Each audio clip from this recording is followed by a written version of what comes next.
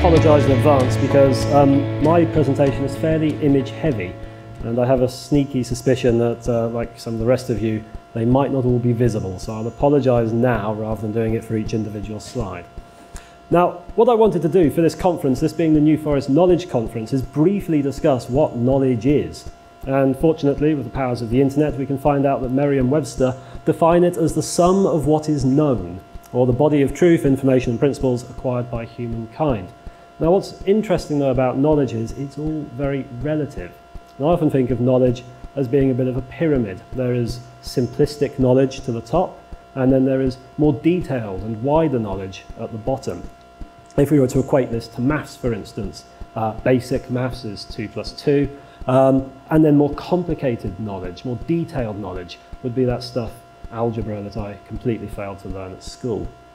What's interesting about this model is it's very often directly proportional to the amount of people who know, or indeed even care, about this level of knowledge. And you can relate that in a completely opposite triangle. Now, most people in the wider world, the public, are able to do the most basic bit of information or bit of knowledge. Everyone knows that 2 plus 2 equals 5 or 6. Whereas more professional people, experts, tend to be the ones who know the wider knowledge, who have more information and can obtain that information, but they are in the minority. So knowledge tends to be a relative thing. And that is particularly true, I think, when we come to look at the Second World War history of Lepe Country Park, which is just down in the southeast corner on the coast of the New Forest National Park. Now, Lepe and its Second World War history being still within living memory, there has always been a fairly broad amount of knowledge about what happened there during the war. Most people know that there was, at some point, a Second World War gun battery down in the area of the current car park.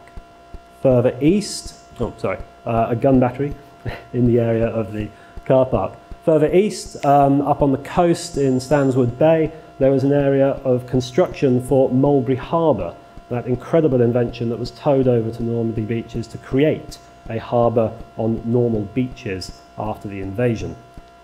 A little bit south of that, there is an embarkation yard that was used for loading troops, men and equipment and material onto landing craft prior to their journey over to the beaches. And somewhere within the national park area, somewhere within the confines of Lepe, it is known that there was that incredible invention, PLUTO, pipeline under the ocean, a cable for transporting fuel that was laid across the seabed using the conundrum, this giant cotton wheel that was used to unlay it from the Isle of Wight to Cherbourg. And that is really, for a long time, the extent of our knowledge about Lepe. Most of that is incorporated, if you like, in the remains that are still visible on the beaches today. When that started to change, comes back as far back as 1990. In that year, there was a great storm that caused a lot of damage across the country and also caused massive undermining of parts of the Mulberry Harbour section on the beach. That undermining, that coastal erosion that is indeed still visible today. A survey was undertaken in July of that year to assess, if you like, the extent of the remains and the extent of the damage that had been caused by it. That survey was actually undertaken by, before she was famous, Carenza Lewis and Michael Hughes. Carenza was working for the Royal Commission for Historical Monuments at the time. Michael Hughes, I believe, was Hampshire County Council. And this is probably the first detailed archaeological survey of the Mulberry Harbour construction site and the embarkation yard that we have on record. And they investigated the extant features, recording them in great detail, and we can see over at the far end the extent of the damage caused by the storm earlier that year. And indeed, after this survey had been completed, Hampshire County Council undertook the demolition of that area, using the rubble to establish a more rigorous, if we like, coastal defence along that bit of beach. Shortly after that, between 1994 and 2002, I believe, Historic England, as it is now English Heritage at the time, commissioned the Council for British Archaeology to undertake a series of in-depth reports using detailed records of Second World War infrastructure available in the National Archives. And a gentleman called Colin Dobson, who worked at the National Archives, established a massive sum of material from those archives that were available that he had good access to and was incredibly knowledgeable on. 12 separate series incorporating numerous volumes for each series, called the 20th Century Fortifications of England. This is a massive undertaking, an incredibly useful source of data for future research. It also established a few things that put, for a start, the coastal battery at Lepe into the National Historic Environment, no, sorry, it was at the time the National Monument Record, now the National Record for the Historical Environment, and first put a dot on the map for that. But unfortunately, those sorts of details, including his particular report on embarkation hards, volume 5, never really made it into the public domain. They remained unpublished. And so, although he established some early detailed knowledge, that information did not go any further into the wider public. It didn't really help enhance our understanding of the information, our understanding of what was happening at Lepe, because most people never saw it. And in fact, those reports are as rare as hen's teeth. You probably lay odds that I may be the only person in this room who's ever even seen one, possibly. But they are very useful reports if you can get hold of them. Shortly after that, there was another very large project, the Defence of Britain project, carried out by the Council of British Archaeology. This was a largely crowdsourced data, if you like, where members of the public recorded sites of Second World War interest around their local area, which uncovered a huge amount of previously unrecorded World War II infrastructure. It's unfortunate then that none of it was recorded around Lepe, and in fact the nearest record is that pillbox up on the coast closer to Calshot. And so we come roughly to the end of the 20th century, being not really a huge amount more knowledgeable, if you like, about the state of things at Lepe Country Park than we were before. We knew that there were embarkation hards, Mulberry, a gun battery, and somewhere within that entire site, PLUTO Harbour. Now a couple of things, PLUTO pipeline. A couple of things have changed since those initial surveys were undertaken. As we've gone through up until the present day, in fact, we've gone through the 60th and 70th anniversaries of the Second World War, and technology has improved massively since the early clunky days of your average PC. One of these has provided the impetus to do more research on sites like this. The other has given us the ability to do so in a much more efficient manner. Unfortunately, literature has not really expanded to cover more information about what we would like to know about these sites. When Carenza Lewis wrote her report in 1990 on the Mulberry Harbour construction site, she fell back on Airfix magazine as a reference, this particular issue from 1986, because it covered Mulberry Harbour. I'm surprised that she didn't use Codename Mulberry by Guy Hartcutt, published in 1977, which does have a bit more detail than Airfix magazine. That said, not a huge amount on what was happening at Lepe, by virtue of the fact it was covering the entire assemblage of Mulberry Harbour, and therefore Lepe is dealt with in less than a page. So there's not a huge amount of extra information to be drawn from it. And the situation hasn't really changed today.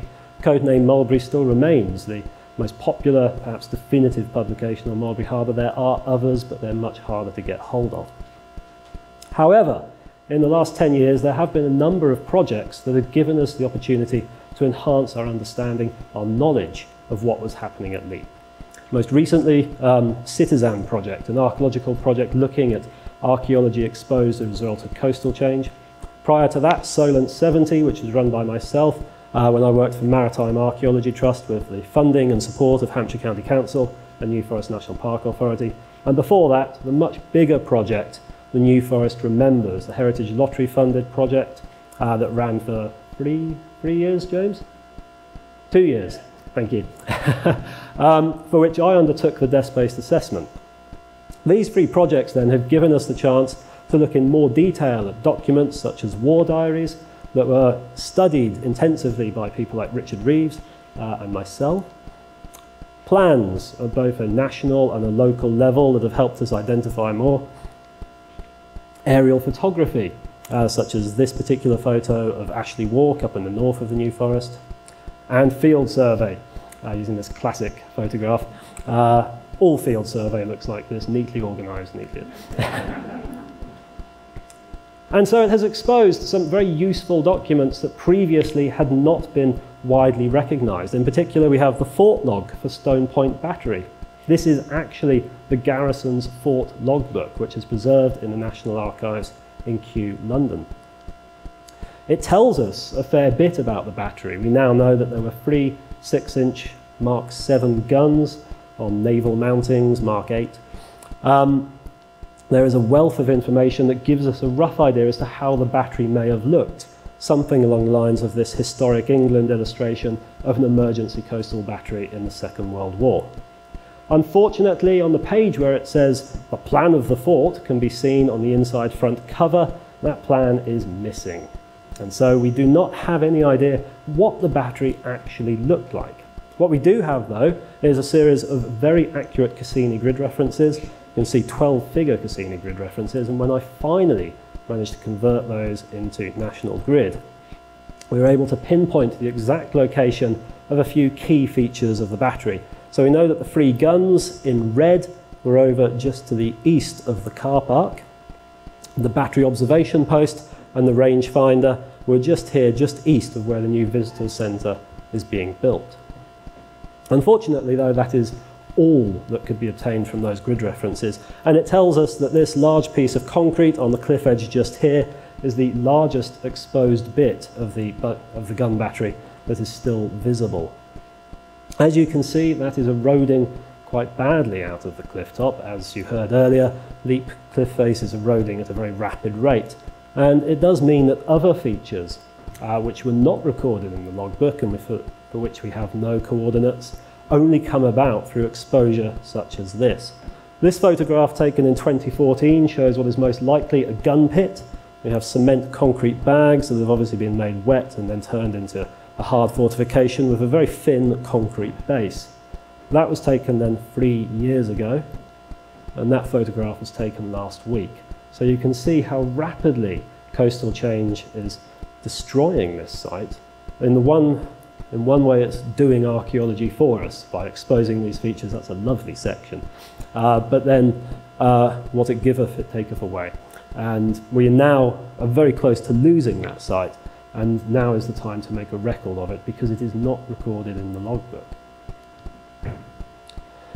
The embarkation hard further around the beach, we have managed to learn a fair bit more about that, looking at documents that were first assessed by Colin Dobson in his report from the 20th Century Fortifications Project. These embarkation hards then were used to load troops onto landing craft in advance of D-Day. We've now been able to find out that they weren't specifically built for D-Day. Of course, they were built with D-Day in mind, but they were actually constructed in 1942. We've been able to find some plans that detail the actual extent of the site and the way in which vehicles were designed to access the site and then reverse onto landing craft. The idea being, of course, that then they can drive out forwards when they hit an enemy beach. Those plans, rather than being details of the actual embarkation hards themselves, have actually only survived because they detailed the infrastructure that was built up to support them. And that includes the concrete access road that goes from Stone Farm down to the embarkation hard. These are actually the records that we are using to find more information. They have survived because they were distributed to other units and other companies. The main source of data, unfortunately, appears to have been destroyed at the end of the war. The chocolate blocks that form the beach hardening in the intertidal zone, courtesy of some records in Portsmouth Record Office, part of the D-Day Museum's collection, we've been able to find details of the actual construction of them. And that these particular chocolate blocks, the final version they settled on, were actually Mark IIB. And now we can get a rough idea as to how they were built and how they were supposed to be joined to each other and to the concrete hardening platform of the embarkation hard itself. The Mulberry construction site, these giant slipways, we've been able to find a little bit more about and how this site was designed to operate.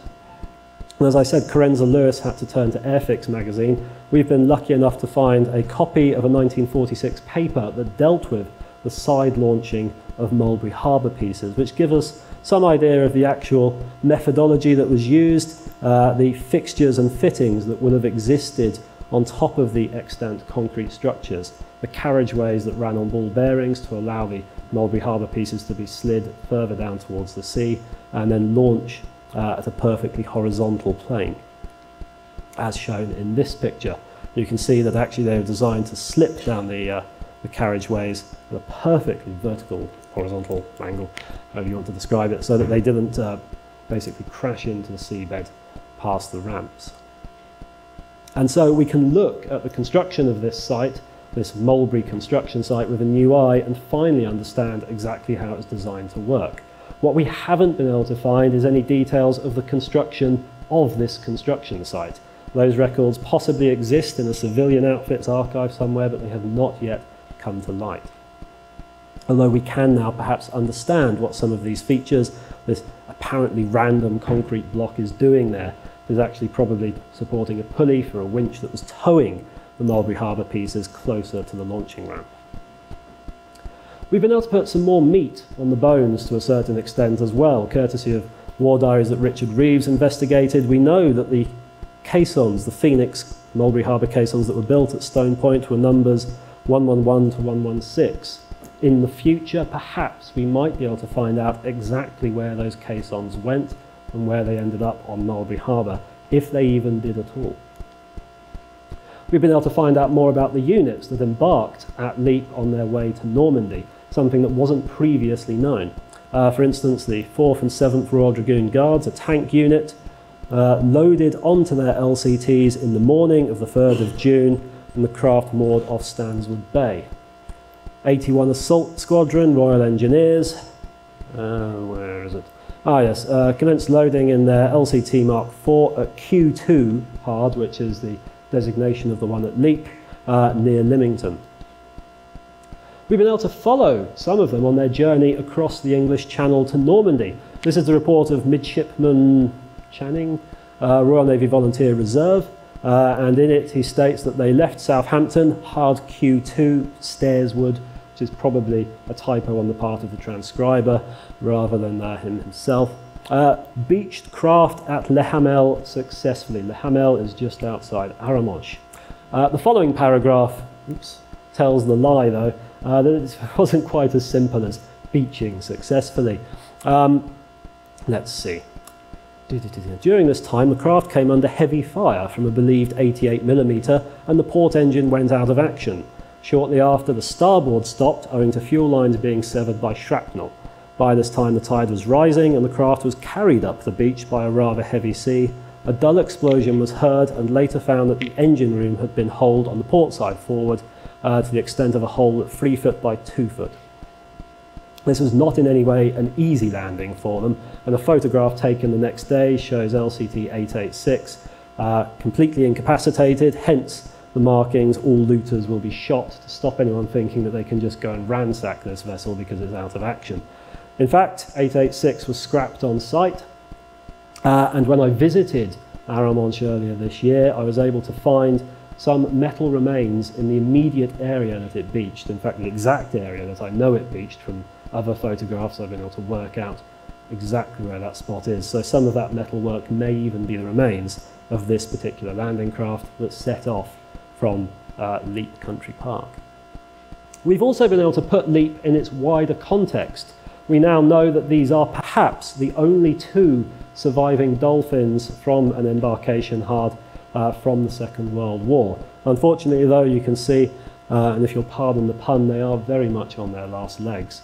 They're not designed to have been there for 70 years. The legwork is starting to erode, and it's only a matter of time, really, before it collapses, which raises the question of what we should do about recording sites such as this before they are lost to nature. We've been able to find out more about Mulberry Harbour construction sites, and in fact, this method of beach and side launching Mulberry Harbour caissons was only done in 4 sites: at Lepe, 2 at Stokes Bay in Gosport, and 1 on Hayling Island.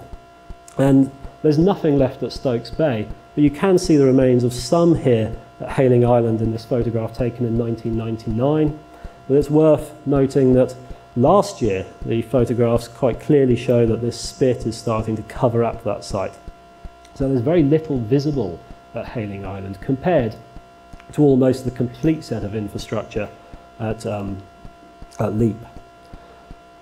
One of the things, though, that has been incredibly frustrating during the research of Lepe is the complete lack of photographs. And in fact, all of the period photographs that I've just shown you are not from Lepe at all, they're from other sites around the south coast.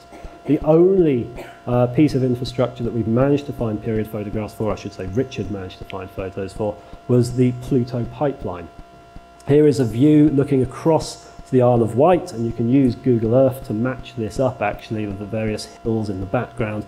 This was definitely taken at Lepe.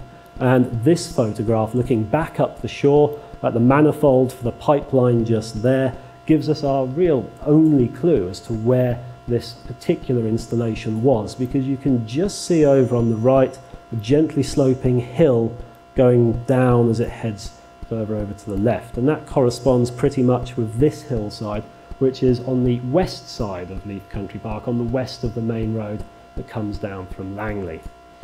Now, we haven't been able to find, despite Richard's searching and my own searching and the volunteers that have helped us with these various projects, any further information about the PLUTO installation at Lepe. So really, perhaps it was going to come down to some good old-fashioned archaeology to have a good look in this site and see what we can find that may be left. There must have been a pump house in there, there may be a concrete base somewhere in there that we can find and help us put a more definitive point on a map. And archaeology is helping now because it is giving us the availability and the option to record these sites in more detail while they're still there. And this is allowing us to create digital maps of the extant features and also monitor the change in those sites. Already coastal changes exposing and then recovering various aspects of the structure. And this gives us an opportunity to record what is happening to that site over the next couple of years. Archaeology perhaps could also give us an opportunity to record more personal details, such as these footprints in the concrete on the top of the Mulberry Harbour construction site. So when this concrete was setting, somebody obviously decided to go for a quick stroll over it in late 1943 or early 1944. And perhaps we can use archaeology to identify a few more sites in the immediate area. We know from this road building record that passing places are to be provided where necessary at intervals of 200 yards along the entire route between Bewley Lodge, which is up in Langley, and the entrance to Lepe House, which is down here. So the road that runs from Lepe to Langley. And some of those passing places that were deliberately built are very obvious, as is the concrete that was used to lay them, such as this one. Others are perhaps a little bit more of a suggestion. Is this slight extension to the road a deliberately marked pedestrian route? Or is it where the road is slightly wider and somewhere underneath this hedgerow is in fact a massive Second World War concrete that was specifically laid to allow troops and tanks to pass one another? So where have we come in our quest for knowledge about Lepe? Well, I think we've advanced some way from the early days back before 1990. As well as knowing that there are World War II remains at Lepe, we have a host of archaeological surveys and historical research reports. Making that knowledge available to the wider public is easier with modern technology. The use of the internet, it is possible to publish quite detailed reports where they're available. And already the various projects that I've alluded to, as well as the current project, Our Past, Our Future, is helping to bring all of that information together and make it more accessible. And perhaps with the building of the new visitor centre at Lepe, there is an opportunity there for more exhibitions and more detail about what actually happened at Lepe, therefore making that information more easily available to a much wider public when they choose to visit this country park. Thank you very much.